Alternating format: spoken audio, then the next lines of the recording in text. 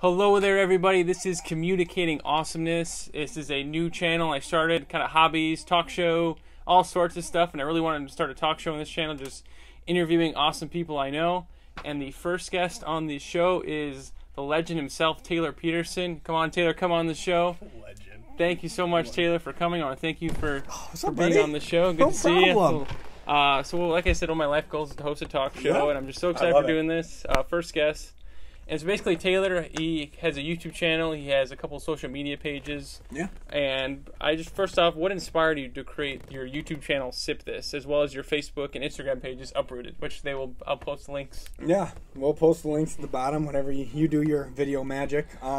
Originally, so I'm going through school, chiropractic program, got 4 years, 2 years into it, got 4 years total, so 2 years left.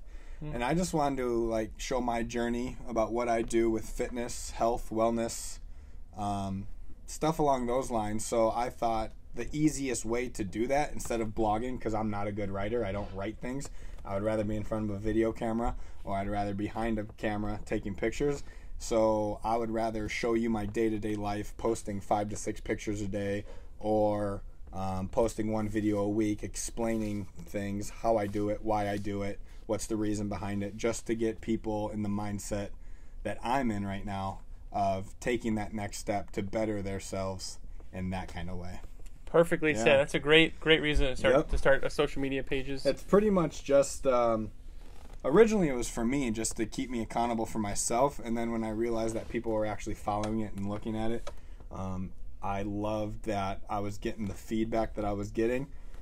So that pushed me even more, like, oh, people are actually watching this, they're consuming the content. So I went into that and I was like, oh, cool. So it's for me and for other people, and I love helping others and doing whatever I can to do that. So it's good stuff. And many great reasons. I'm so glad you started the account. Yeah. One of my favorite parts about your Uprooted pages are the many delicious looking meals that you post pictures of. I love seeing those. I do love cooking. And I just want to know, are there any particular meals that you've kind of discovered since you started the page, that really have stood out to you? Since I started the page, doing a strictly vegan, plant-based diet, just to lower my blood pressure, lower my cholesterol, and better myself, because I was going through high stress levels with school. So with that, I really had to get creative with what I was making, because there was no meat, there was no fat, there was really nothing that I really grew up eating. So when I was doing a strictly plant-based diet, I love just putting things together. So I did a lot of vegetable stir fries. So those are my favorite. Like, fry up some vegetables, just do that. And then now I'm on a strictly not plant-based, I'm a ketogenic diet. So it's high fat, decent amount of protein with not many carbs. So I'm eating beef and bacon and butter and all this other stuff. So every single day I do 3 eggs, 8 ounces of beef, 2 tablespoons of butter, bacon, and salsa and avocado, and it's the best thing ever. I like what you said about being creative. You kind of have to. You have to. When it comes to cooking, people get into the rut where it's always the same thing over and over and over again. And believe me, I eat the same thing over and over and over and over again. But if you add new things to it, you don't get bored of that one thing. Or even one ingredient can make a huge ingredient, yeah. You put in red chili flake, and you don't put in red chili flake the week before, you got spicy food now.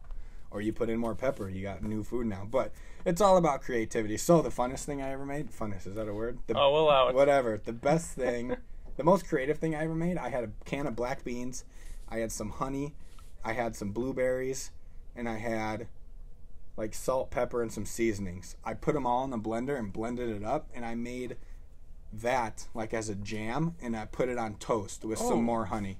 That's a perfect mix. It was pretty good. One can never go wrong with toast. I was actually pretty surprised how well it turned out, but I don't know if I'll do it again. It was a lot of work for just that much, that little of a spread thing. So it was good though. You did it. You made it happen, dude. I try. And kind of on the topic of breakfast, one of my favorite posts that you've recently posted on your Uprooted page was you made pancakes, and I just want to know what's the secret to quality pancakes, at least the ones you made. Those look really good. You have to let the batter sit for 5 minutes. You have to. And you can't make them too runny. Like, you always put in less water than the package says. And then if it's way too thick, you put in a little more. But you have to let it rest for 5 minutes because it gets to room temperature. And then when it gets to room temperature, it cooks evenly and it cooks better and they become more fluffy. Oh, 5 minutes, people. Let it rest. A fluffy pancake. One can never go wrong. Fluffy pancakes are the best pancakes. Exactly. You can't, no. They need to make a bed made of pancakes just so you could... I'm going to do it. Wake up in the morning like your breakfast is already next to you. You want to do it? I'm in. The next mission of the channel. I'm in. So anyways, in regards to your Sip This channel, which is, like you said, you do the videos. Yep. It's a little bit more about motivation, kind of you personally speaking to the camera. Yep. And I really like how you combine that motivation with coffee testing. Oh, yeah. And I just, it's such a fun balance. And I want to know, like, what inspired you to combine coffee with the motivation in regards to the content of the channel? I love coffee. Like, I hated coffee until my senior year in undergrad. And then my roommate said, hey, try this, because I needed it for actually a pre-workout. So I just needed the caffeine. I tried coffee, and I fell in love with it. And ever since, I drink coffee every single morning, probably 2 cups. But when it came to the Sip This channel, the story behind Sip This is I want you to sip more than just the coffee when you're watching my videos. I want you to sip the knowledge. I want you to sip the information I'm telling the viewers. And it's not fake information. It's all based on what I've seen, what I've done, how I've done it, why I've done it. I'm not going to go out and copy someone else. Like, it's all like true to heart kind of information. And that's what I'm big in. Like, you're going to do stuff different than me and I'm going to do stuff different than you. But if I can tell you something that I've done that you can take into your life and kind of manipulate it and work it into your day-to-day life, I am all about that. It's an easy way for people to listen for a quick 2 to 3 minutes and see what I'm all about and just try to implement that into their life to just be better than the day before, really. Yeah, I really like your videos. Really do offer. I like how you said it's kind of your own. Like, I like each video is so personal with your own mindset, and you can really, in each person in their own. But I think the advice you offer can be applied to everyone in its own way. Yeah, it has to be. It has to be personal. I really like your video. Vision is everything, and I kind of like how you talk about making the best of a bad situation. Yeah, that really stuck with me. I liked it a lot. Yeah, the best of the bad situation. Like the Vision video. Vision Part 2 should be coming out soon. I've been extremely busy with midterms and school. Hey, that's important stuff. It's a lot of work. So videos kind of go hit or miss. But if you don't have a vision on what you want to do, how you want to do it, you're really just treading water. And right now, with the amount of opportunities we have in this world and in America, like, you can't tread water. You need to go out and chase what you want to chase. You need to go out and do what you want to do. If that's go to school, great. If that's not go to school, if that's work right away, you just need to go do it and get experience and put the time in, and that's how you learn. And I think you win. You're going to win some battles and you're going to lose some battles, and the battles you lose are going to make you win more battles in the long run. So that's the whole vision, is everything, and taking the best from a bad situation. Perfectly said. Yeah. Experience is everything. Yeah. And really quick, I kind of want to just these are some fast kind of one answer kind of questions. All right, let's do this. Throw them at you. Yeah. All right. Favorite coffee brand or anything or favorite coffee you've tried with the channel. The best place I've tried that isn't on the channel yet is Alliance Coffee in Northeast Minneapolis. So good. Favorite chain coffee, like you know, like you really think of like millions, not millions. Are we talking like Starbucks, Caribou, Dunkin' Donuts? Yeah, that kind of like the top tier chains. I'm gonna have to go with Caribou. Caribou? Minnesota, born and raised. So Caribou's down here. Starbucks. Oh no, I'm gonna take that back. Dunn Brothers.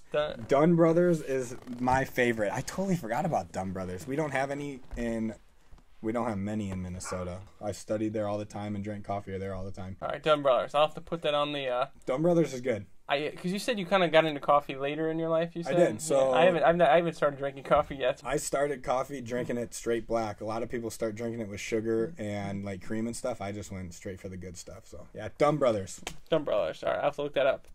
And also, every time I interview somebody now, this has absolutely nothing to do with anything we've talked about. Yeah. There is a species of bird that my favorite bird in the whole world are blue jays. I love blue jays. And I've seen one about 3 times, but they've been like in trees really high, and I can't. And I've wanted to take a picture of a blue jay. Yeah. It's my goal, and I just want to know, what are your blue jay tips in order to... What are my Blue Jay, like taking pictures of them? Yeah, like You need to go up to my grandma's house and you need to sit in her kitchen window and look out into her farm because there's Blue Jays all over the place. And you'll be able to take a picture of them. All right. With a big lens. You need you need a huge lens though. I will write that down. That's my Blue Jay. I want to take a picture of one so bad. Oh yeah, you'll be able to. I don't know why. I mean, I know seeing something is just like... You just have to sit still for a while and just whoosh. All right, so that's all of my questions. I just want to say thank you so much, Awesome. Taylor, for being on the show. First time ever, first episode. I'm excited. I'm excited to upload this video, and be sure to check out Sipless as well as Uproot. That's both on Instagram and Facebook, right? Yeah, so the Instagram page is up.rooted.ed. And then, I don't know the Facebook page. I'll send Joe the links, and he can link them up. Be in the description. Yeah, and then the YouTube page, I'll send him that too. But yeah, check it out. I'd love to, I don't know. It's just me being me, just like Joe's being Joe right now. It's good stuff. Exactly. It's great. A lot of great food, very motivational, and so many great qualities. Like you said, I keep using the word motivational, but it's motivational. Oh yeah, it's fun. You can take it as motivation. You can take it as anything you really want to take it. I'm just trying to shed light on stuff that I think is important and what I don't see many people doing nowadays, and it's fun. Awesome. Perfectly said. Thank you, Taylor, for Thanks, coming buddy. on the show.